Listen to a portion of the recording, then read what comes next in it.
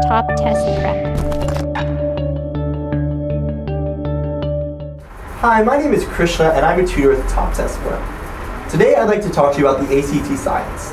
The ACT Science is actually one of the most misunderstood sections in all of major standardized tests, because many people are misled to believe that the ACT Science is testing the same thing that you study for in your biology or chemistry classes. This is not true. The first major idea that I want to convey is that the ACT Science is a test of reasoning, not knowledge.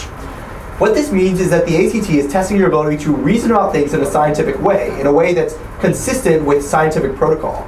It's not testing your knowledge over specific scientific facts.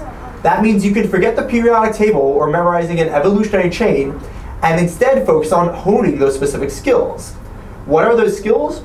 Well, I like to break them down into two major parts. The ACT Science reasoning skills are basically critical reading skills combined with data analysis skills. Critical reading skills are the skills that are tested on the critical reading sections of many exams. These are the skills of being able to properly interpret the meaning of a passage, to make valid deductions from the claims that are made from that passage, and to not over-interpret or over-infer. Data analysis skills are the skills that you develop in a math course that involve things like properly interpreting a chart or a graph, understanding what the meaning of that is and what the meaning of the variables are. So if you want to really study for ACT Science properly, then you really should practice these math and reading skills rather than trying to memorize a table from a science class.